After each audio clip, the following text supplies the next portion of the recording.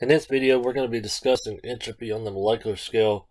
In the previous video, we talked about entropy, what entropy is, and so in this particular video, I want to go over entropy and how that's represented on a molecular scale. And we say molecular scale because we're talking about individual molecules versus a phase, or as we looked at in the previous one. So Boltzmann described the concept of entropy on the molecular level, and one of the first things we have to understand, and this is something that we learned in the previous semester, where temperature and kinetic energy are related to each other. So as the temperature goes up, the average kinetic energy of the molecules in a sample will increase proportionally. And so now as we talk about Boltzmann, he talks about molecules exhibiting several types of motions.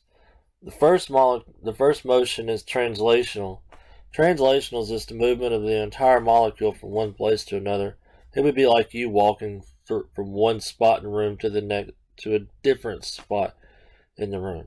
Now, vibrational is where you have those motions within the bonds that the atoms are connected with in the molecule. And so, imagine your hand extended outwards, and you shake your arm. Well, so your hand is one atom, your shoulders the other atom, and then connected in between the two you have your bones. And as those bones move back and forth, that would create vibrations. And so all molecules have vibrations. If there's a bond, there's a vibration, and entropy is really dependent on that part. Now, rotational is how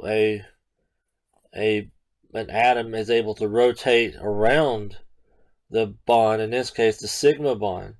Sigma bonds, again, are single bonds. All molecules have sigma bonds. And so if one thing we should have remember at least is that when you have a sigma bond, you have a molecule, and in this case we have two X's.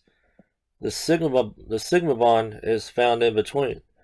Now, if we have a molecule that has a double bond, yes, it still has a sigma bond, but it also has pi bonds on top and bottom. Now, the difference here is the pi bonds do not allow for 360-degree rotation, whereas if you only have the sigma bond, like this molecule here, this molecule, it's able to rotate 360 degrees around this bond. And so when we look at these two molecules, we could predict that this molecule here has a higher entropy than this molecule over here. That's something that we're going to use this information towards. So rotation is just the ability of the atoms to rotate around sigma bonds. Vibration is the vibrational frequency you get in between the bonds of the two atoms. And then translational is just the movement across space. So one of the things that Boltzmann wanted to do is he wanted to envision the motions of a sample of molecules at a particular instant in time. So it'd almost be like you taking a snapshot multiple times within a specific time period and looking at how the molecules move throughout space and how their motions are. So he referred to this sampling as a microstate of the thermodynamic system. And a microstate is something that we're going to be talking about in the next slide here. So each thermodynamic state has a specific number of microstates. W is what represents a microstate, and entropy is represented by this equation where you have S, entropy, is equal to K. K is Boltzmann's constant times the natural log of W. W is represented by the number of microstates, and so W is equal to n factorial divided by a factorial, b factorial, and c factorial. This equation doesn't make a whole lot of sense, but on the next slide, I'll explain about what this particular equation means. But at least for now, we know what the equation is. So, and we're going to be using this to input. I'm hoping that everybody understands what a factorial symbol is. If you don't know what a factorial symbol is, if I have 3 factorial, it's just the same as me saying 3 times 2 times 1. So you just multiply that across, and that's what 3 factorial would be. So now we'll look at this picture here. Now there's a lot to look at. We're only going to focus on A, the left side for now. So volume is, so that's what this L represents. This represents 1 liter, 2 liters, and 3 liters. And if you notice that each one of these, there is a different number of energy levels. And that correlates to the number of microstates that are present. So if we focus on the first one here, alright, if we want to calculate W for the first one, the way we go about doing this is you count the number of dots. So there's 1, 2, 3, 4, 5, 6, 7, 8, 9, 10. So there's 10 dots on the first one. Then you got 1, 2, 3, 4, 5 dots on the second one. These little dots just represent where the molecules lie in reference to the energy levels.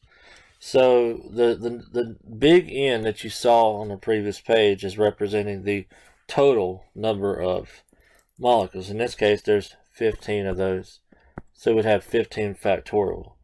Now A, B, and C represents E1, E2, and however many energy levels there are for that specific system. So in the first one here, we have 10 factorial times 5 factorial. So we would calculate W here, and in doing so, we would get 3,003 microstates for the first system, which is just 1 liter. Now, if we were talking about the entropy of the system is dependent on, first of all, the number of microstates, and secondly, it's dependent on K. So remember the equation is S is equal to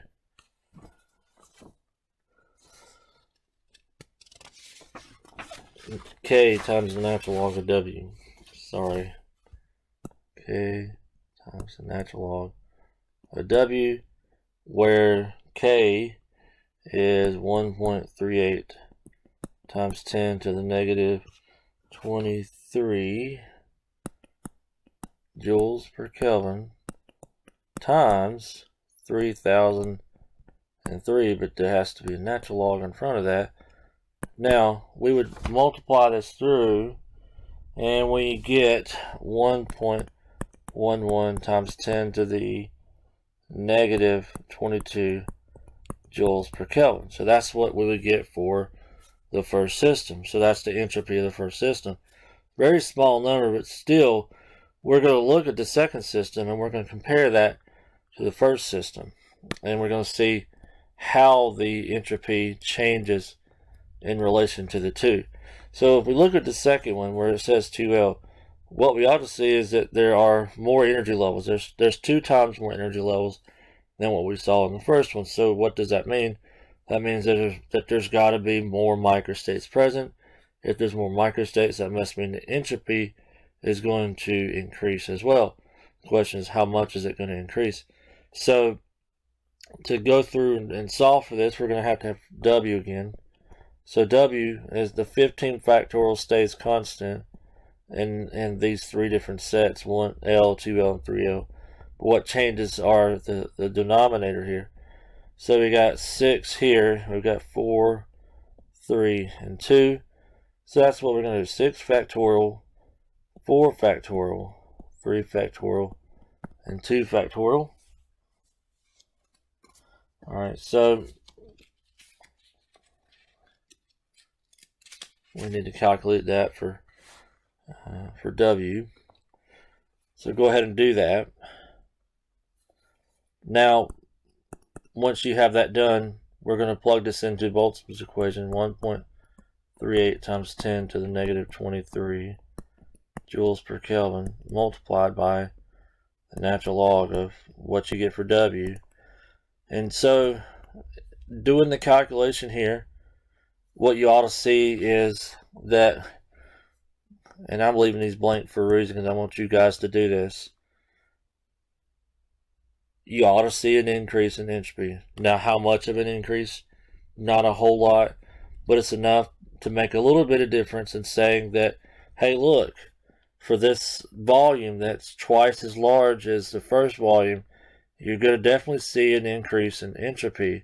Now, if we were to go to 3L and calculate it, theoretically speaking, we should see an increase in entropy as well because there's more microstates, there's more energy levels found in 3L. Now, if we jump over to the right side of this page, we see that we have 2L and 2L both have the same volume. But what's different here, one is at low temperature and one is at high temperature. And you can see as the high temperature goes up to the high temperature, the more energy levels there are, the more microstates there are, and the higher the entropy is going to be. So microstates is an important detail in relation to what we're talking about in reference to entropy and how much entropy a system might possess. So a couple things we can sum up here is more particles there are, the more states you have, the more entropy. All right. So the more people you have present, the more disorder you're going to have present because there's more energy present. So the entropy itself goes up as a result. If you have a classroom of 5 people versus 50 people, it's going to be a lot easier to learn with the smaller number of people because there's less energy states present, less entropy. Higher temperature results more entropy. Gas versus solid, less structure. So solids having more structure to them are going to have lesser entropy, where the gases have less structure. They're going to result in more entropy because there's more states present. Gases are very high in entropy.